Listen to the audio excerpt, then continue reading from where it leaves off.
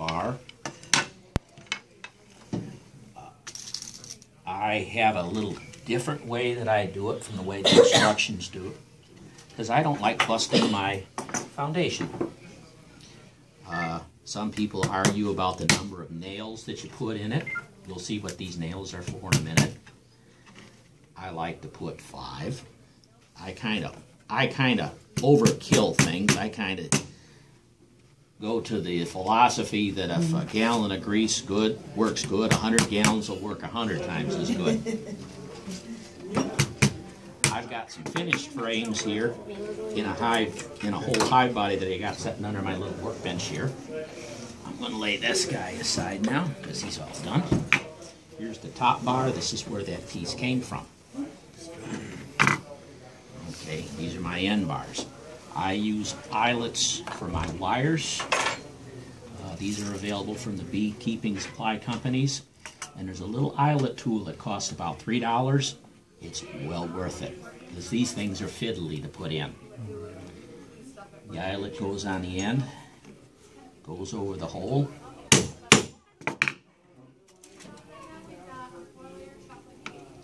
Where this is going at is on the ends of these end bars. There's some pre-drilled holes, and this is where the eyelets are going. And when you consider there's 10 frames in a hive body, 3 to 5 to 6 hive bodies in a hive, you'll get an appreciation for how many times you're going to be doing this. And these slide in the pieces that they're fitted to go in. Let's see if I can do this up in here. And they're already, they lock in pretty good. And make sure that your eyelet's on the outside, because sometimes I put them together wrong.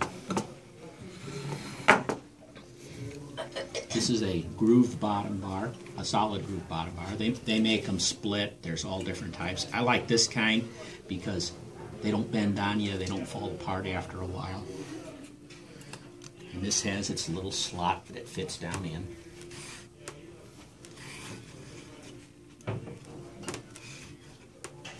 And there's the beginning of our frame already pre-assembled. Some suppliers give you the nails, some don't. These frames, take two. These frames came from a company called Walter T. Kelly, and they give you the nails with the frames, which is a nice convenience rather than trying to chase these nails down. Lowe's has them, but it's nice to get ones with it. Some people just put one nail in here. I like to put 4, one on each corner. Again, I'm kind of overkill. But one thing that's really aggravating, you go to pull a frame out of a hive, and the frame pulls apart on you. That doesn't make your day.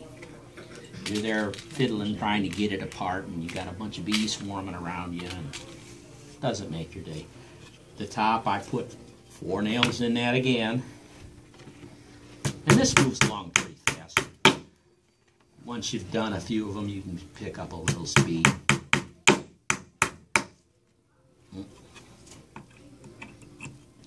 There's some people that like to glue these. I don't like to glue them for the reason is if I break something, if they're glued, I can take them apart and repair them. And once they're glued. They're not going to do nothing else. There's my 4th nail. I like to have a nice solid surface while I'm working on it. It acts kind of like an anvil. This is a nice, just thick old hunk of plywood. If I need to make a hive cover or a hive bottom, that piece of plywood could wind up there. There's 2 little nails here that are kind of important, and I don't know what these are called. I call them pin nails because they kind of pin this end in.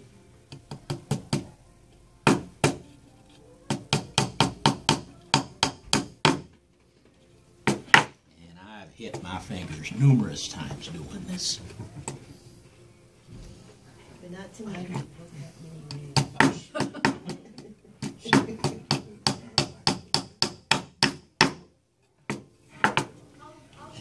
at that point, we've got a frame, we've got our top nails. What this nail does is it goes in through here and it goes into the top bar and it helps hold it together like that. Just makes them more solid. More solid. My next two nails that go in are going to be for my frame wires. And there's a lot of different ways to do these. This is just my particular way of doing it.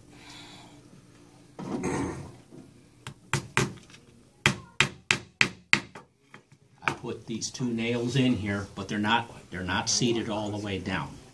And now this frame's ready to be wired. This is frame wire. Don't ask me what gauge it is. It's frame wire. They sell it in the V catalogs. The most economical ways are the spools, and I think they sell a 3-pound one. What's the gauge of that wire? It's B wire gauge. Okay. One thing you don't want to do is let this go, because it'll go and it'll turn into a big ball. Yes, and then it tangles up and it doesn't make your day good. Let's see. I'm going to start by going in my first eyelet. Come on, coffee. I've had too much coffee. Now you know why later on why I put my foundation in the way I do.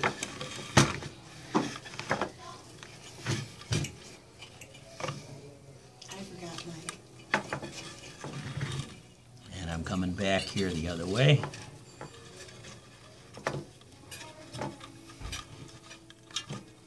All right.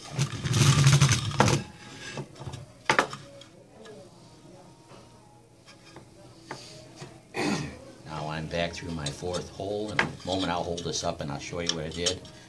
I'm going around my nail, and I found 3 turns seems to work the best. Now I'll take that nail and this is where I'll pound it in. And I want to go just a little below the surface so when I'm working with my hive tool later on it doesn't snag on there. My little piece, I just bend it back and forth. And it breaks off. Come on, break off. Don't throw those on the floor. You'll step on them and you'll find them. So here's what I've done. I pulled my wire through. I've come back through, I've wrapped it around into the nail head, and then I pounded the nail head down, and now the first end of the wire is held. Now, take my roll, give it a little turn, we'll push down on this one. You see that bottom one tighten up.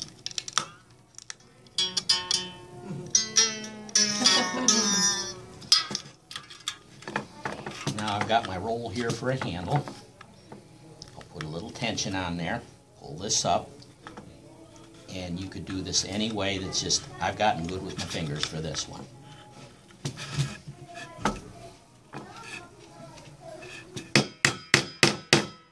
Set my nail down in there, and then no wire cutters, just bend it back and forth, breaks off. I'll tuck this back in my roll before it gets away. And at this point now we have a frame that's wired. And